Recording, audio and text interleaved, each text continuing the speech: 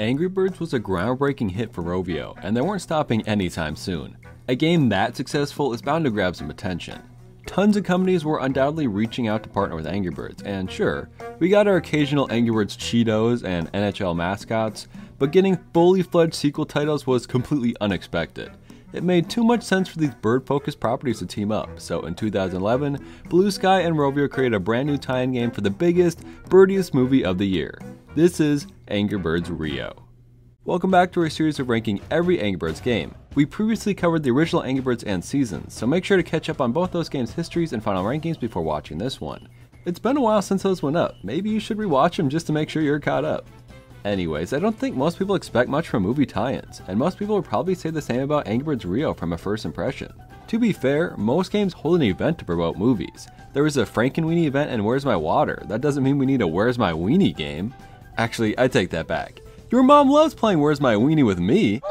What I'm getting at is, RIO could have easily been a small game with a few level packs that we immediately tossed aside after the movie released. So what we're here to find out today is, was Angry Birds RIO anything more than a shameless promotion? And how does it hold up compared to the other games in the series? Time to find out.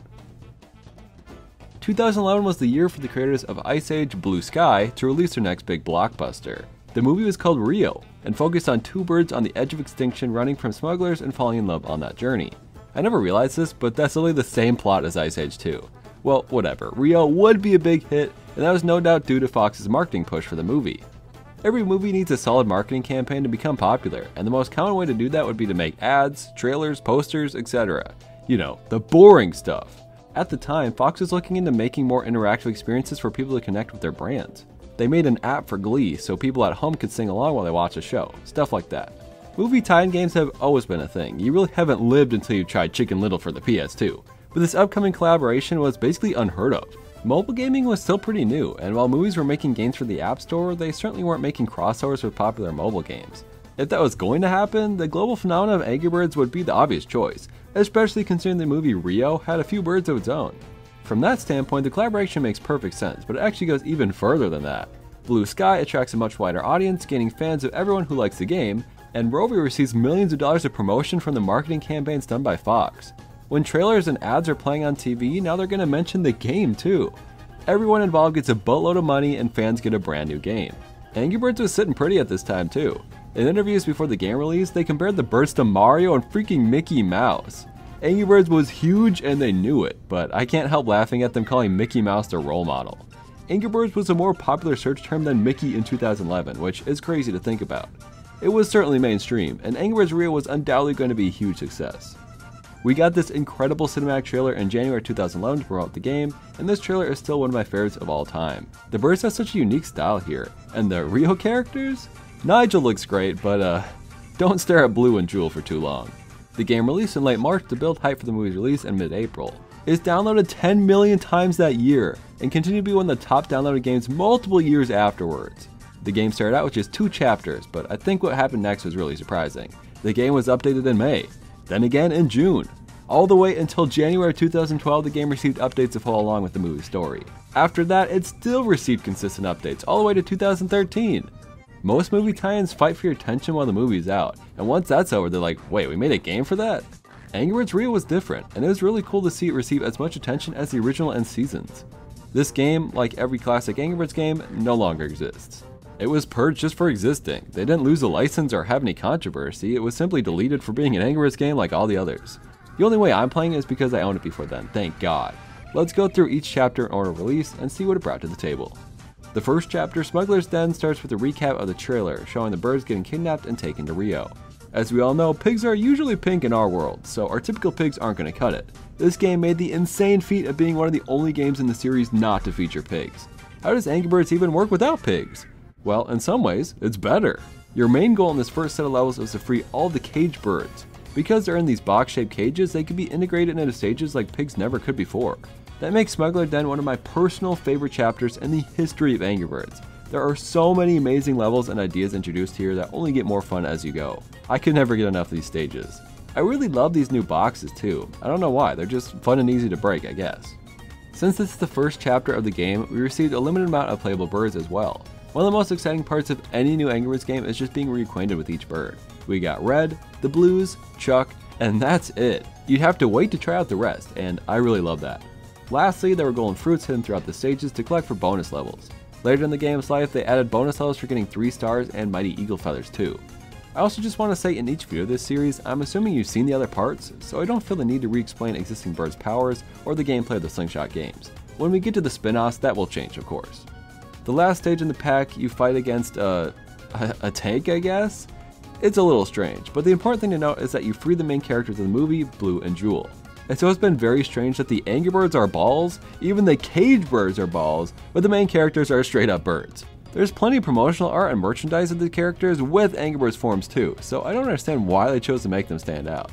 Here are my little plushies of the main guys, and here's the horrifying art of the other birds, Nico, Pedro, and oh my god!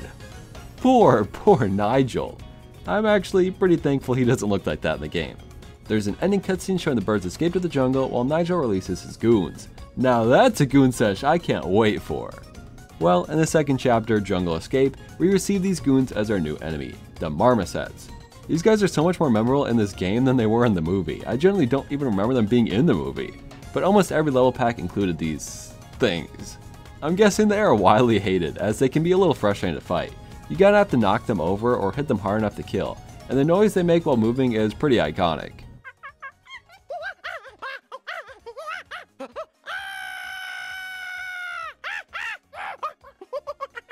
You're gonna hear a lot of that playing through the game, trust me. For birds this time around, we got Matilda and our first new bird. Well, birds, I guess. Blu and Jewel are chained up together, and as we learn in the movie, Blu doesn't know how to fly. That's perfect, he fits right in with the flock. They slingshot together, and on activation, Jewel flies them both straight forward.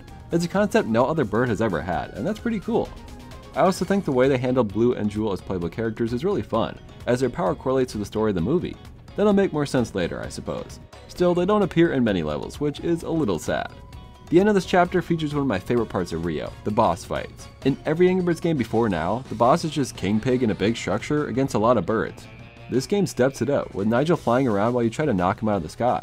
He has a crazy amount of health, so you gotta get some big hits in on him. I will never be able to recreate this shot, so watch this clip from my Angry Birds Birds Part 2 video, where I use Matilda to her full potential and show Nigel who the OG white bird is once and for all. Nigel flies away, and our next goal is to break the chain on Blu and Jewel.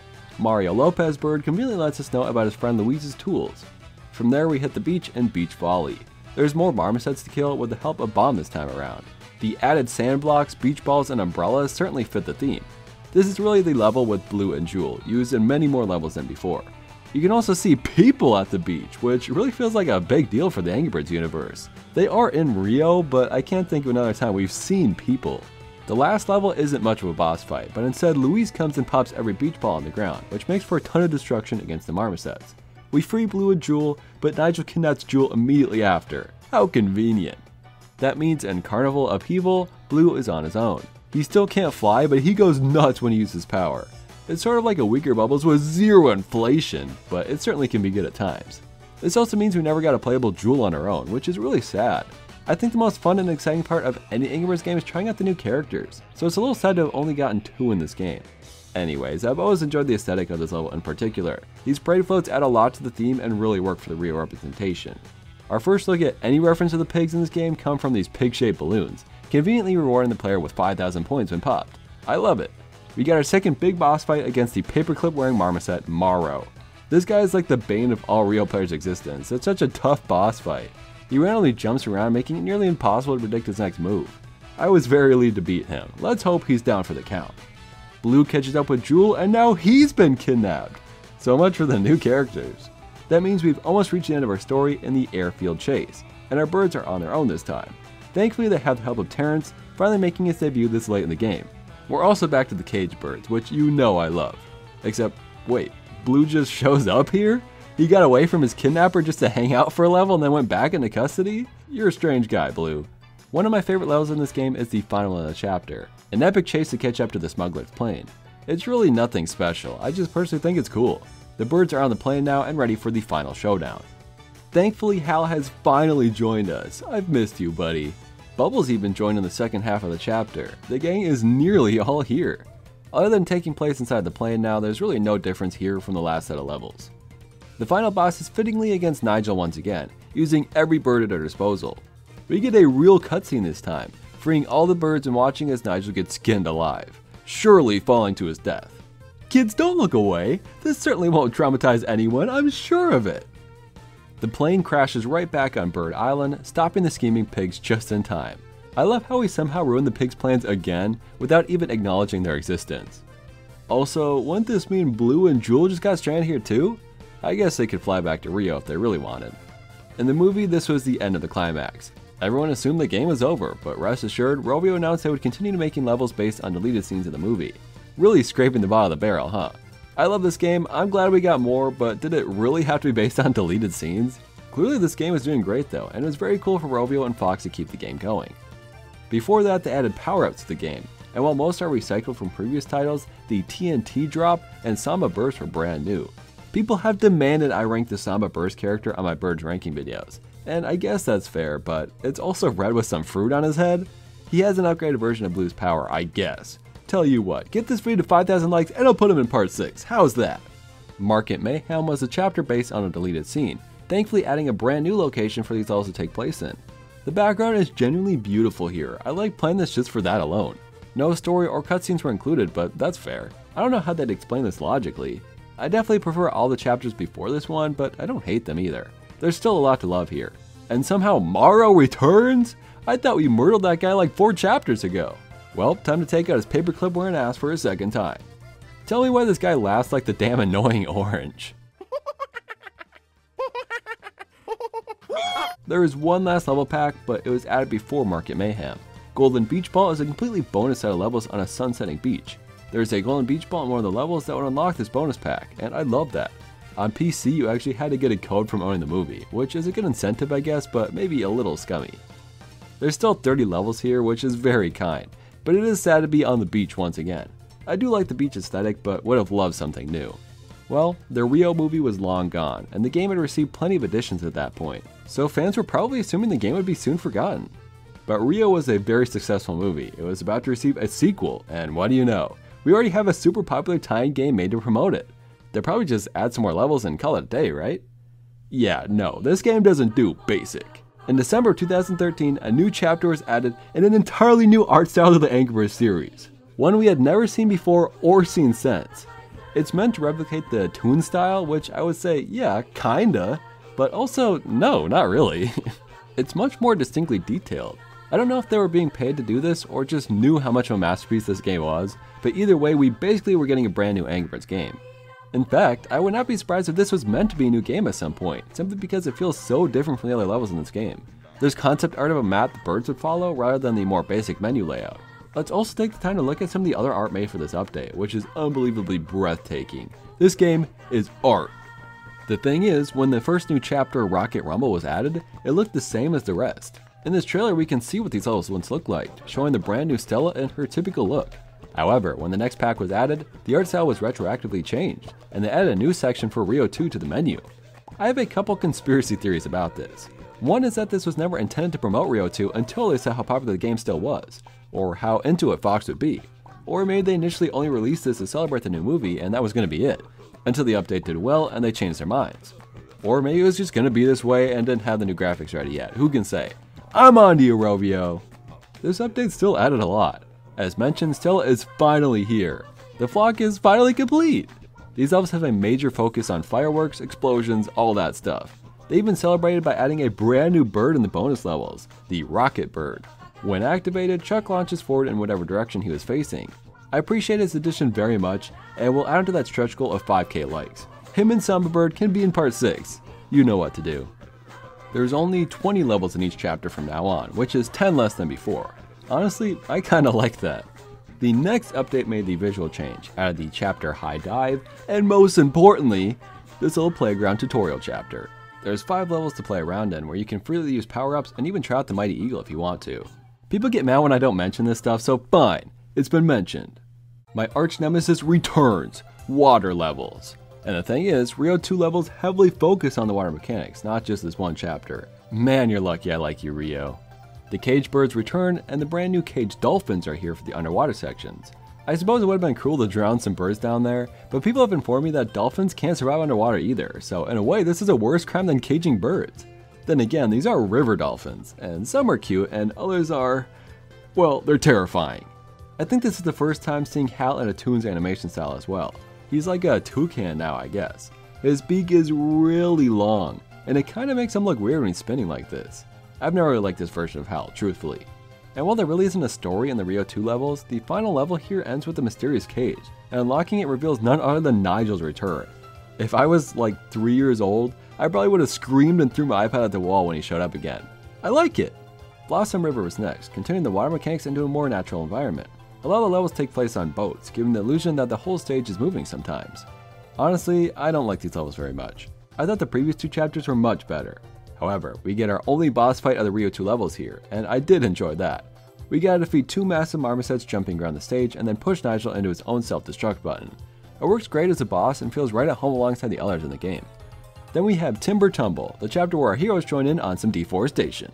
In all seriousness, there's a big chunk of new mechanics in each of the levels here that are generally pretty fun and make for some unique level ideas.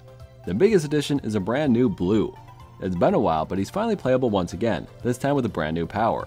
Blue himself doesn't do a whole lot, but he calls in a massive flock of birds to take out a structure. It's almost like a mini Mighty Eagle, becoming a brand new power up for the game. There is a secret in Tumble that unlocks a whole new chapter. The last level pack added to Rio is the Hidden Harbor, or more accurately, another pack of levels from the High Dive theme. There's no visual difference, and only 15 levels in the chapter. There are monkeys this time, sure, but look at how invincible this one is. Not fair, dude. It's sort of a sad ending to the game, but don't worry. A bonus pack of levels known as Treasure Hunt is left with 40 whole levels. That's more than any other chapter in the game. Coins were added in this update, and you can use them to buy power-ups and unlock stages. It's the easiest way to get the bonus stages without getting 3 stars or the secret items. Strangely, the levels in this chapter unlocked by waiting a certain amount of time or using coins to unlock them right away. I've already unlocked them all, so I don't remember much of that, but I do remember enjoying the process of playing a new level or so once a day.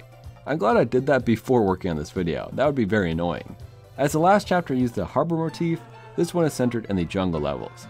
Also, I'm pretty sure these levels used to have a bunch of coins in them, hence the name Treasure Hunt, but I already got them all, lol. That makes me lol out loud and ruffle on the floor, dude. Without the coins, these are pretty generic levels, but that's okay.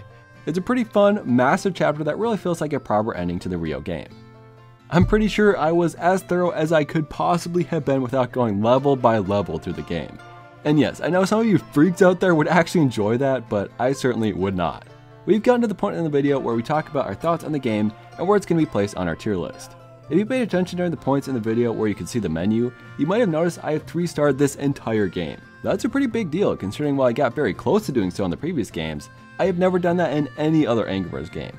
And that's because I truly believe that this is the greatest Angry Birds Slingshot game ever made. It may not have the most levels, it may not be that revolutionary, it just does not matter. The levels here are all so much fun to play. Not only playing them, but 3-starring them is genuinely fun all the way through. These levels remind me of the early days of the first Angry Birds game, keeping things simple. So many Angry Birds have tried to overcomplicate the mechanics, Angry Birds Seasons especially being a culprit of this. The last 10 or so packs in that game are honestly abysmal in my opinion. The only reason that game is an S is because the early packs are so great. And yes, I will admit that the Rio 2 levels start to get into that. I undeniably would have preferred the game if they never added those chapters. Angry Birds games need to understand that more does not always mean better. Angry Birds Rio encapsulates those early days of the franchise, featuring great level designs, fun mechanics, and a simple premise.